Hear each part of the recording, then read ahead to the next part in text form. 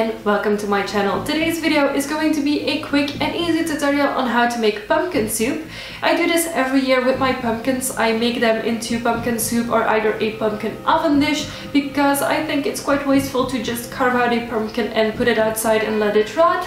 Especially here in Belgium, we don't do trick-or-treating and we don't really decorate our houses. I don't even have a front porch or anything because I live in an apartment. So I'm not really seeing the point into putting one outside and wasting it like that, especially because it's a really good pumpkin. So today I'm gonna create my classic pumpkin soup. Because I'm allergic to carrots, I do not include carrots in it, but you could do so.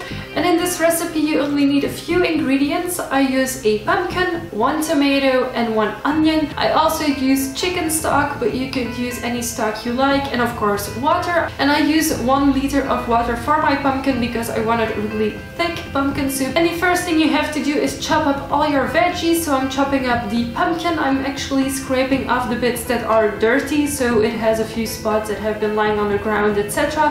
I just scrape those off, and I use the peel as well because the peel gives extra flavor.